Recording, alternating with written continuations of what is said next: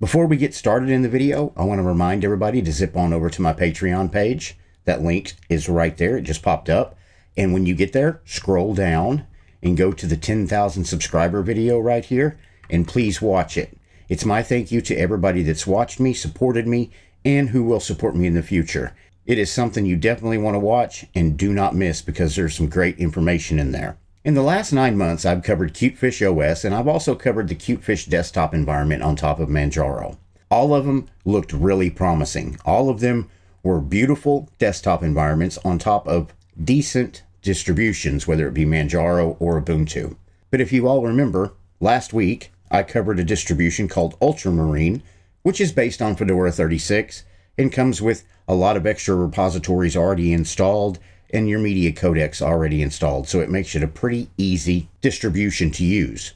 Well, I also saw something on their website that stated they have a version with the Cutefish Desktop Environment. It did say in early development, only recommended for advanced users, but I was curious, so I downloaded it, used it, and let me tell y'all something. It is really nice, and that's what we're going to cover today on eBuzz Central.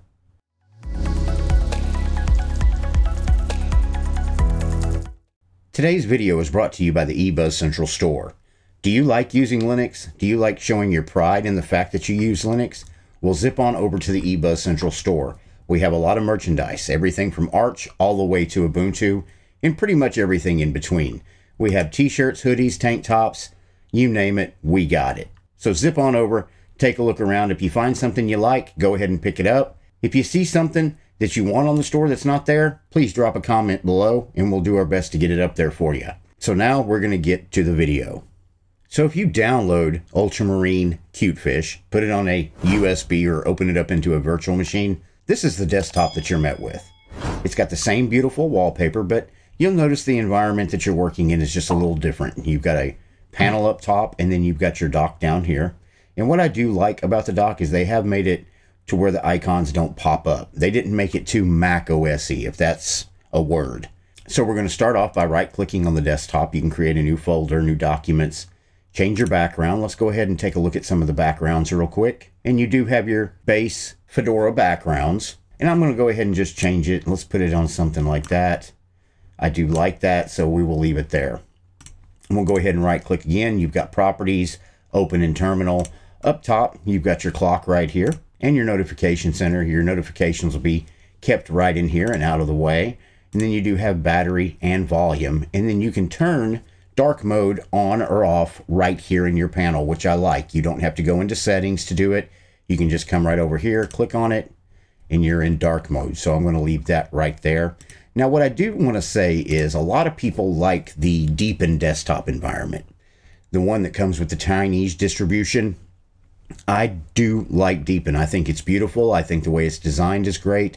But really, at the end of the day, I'm leaning towards Cutefish because it's a little bit lighter, but you still get that professional and polished feel. Now, Cutefish is built with the Qt framework and off of KDE. So you're going to get a lot of that polish that you're looking at coming from those two projects. Now, what I want to do is go ahead and go to Settings. I'll scroll all the way to the bottom and go to About, and it lets you know this is Cutefish, system version 0.7, system type 64-bit. Now, in Ultramarine, you are running the 5.17.7-300 kernel. We're running 4 gigabytes of RAM, and we have 5 gigabytes of internal storage.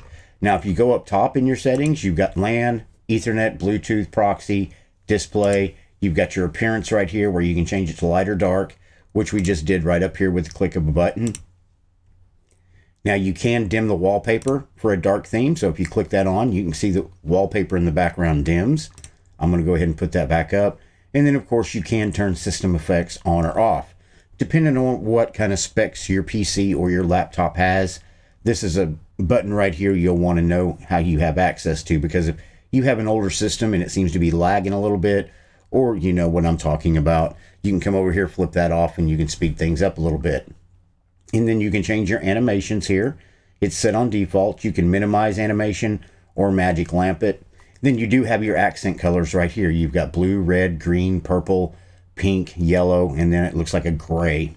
And then you've got your fonts, Noto Sans. You can change these any way you want to. You can also turn on anti-aliasing if you want to. You can have a fixed font. You can change your font sizes right here. As you can see, they change over here and in your windows as well. And then hinting, it's set on slight. I'm just going to leave that there.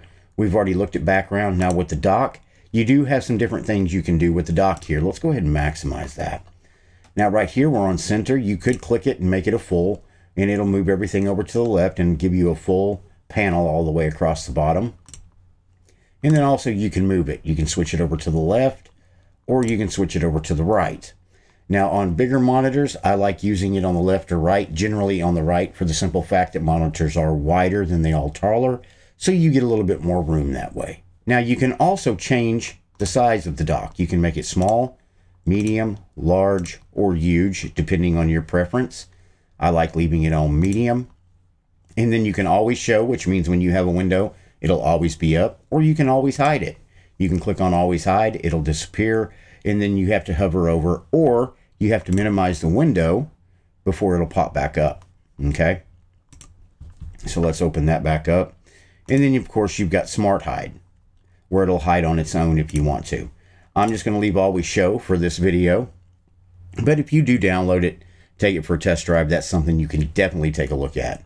Then you can change your user settings right here, or add a user, notifications, sounds, mouse, date and time, your general Linux settings over here. So it gives you a lot of different options there, and it's definitely a beautiful desktop environment.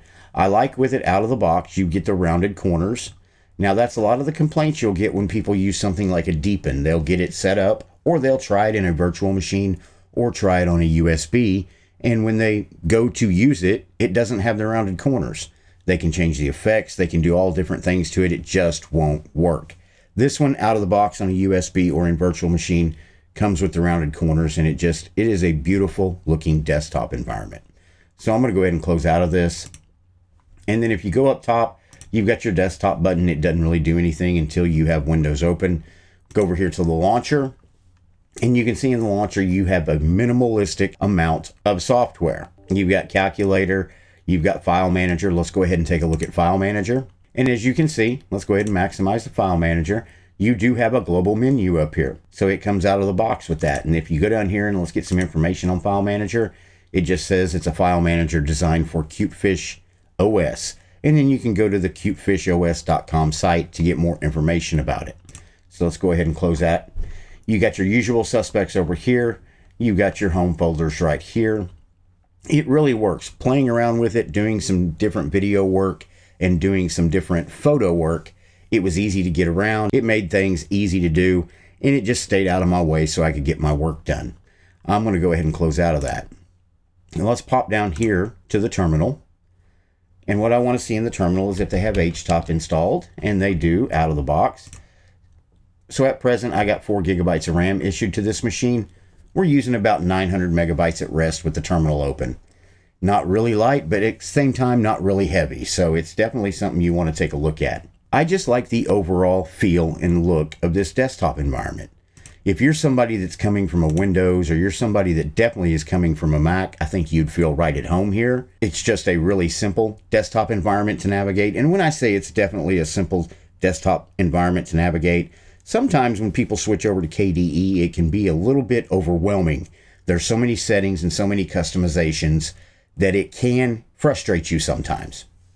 Trust me, as a KDE user, I've been frustrated before, and you just got to work through it. But if you're somebody that's wanting something beautiful, out of the box, that just works, Cutefish Ultramarine is doing it. It is definitely a nice distribution. So let's zip back on over to the launcher. You've got Firefox, Firewall, Kate, Console, LibreOffice. Now that's what I wanted to check out. Let's open up LibreOffice Writer, and I want to see what kind of look you get in the Cutefish desktop environment. So it opens up. As you can see, you've got your global menu up here, which is usually listed right here, or you can hide it in a tabbed mode. And I like the look. You got a dark mode. It switched over to dark mode. Now what I do want to see is if I go back to a light mode, yeah, it didn't change it to a light mode. So let's restart it and see if that switches. Close. LibreOffice Writer.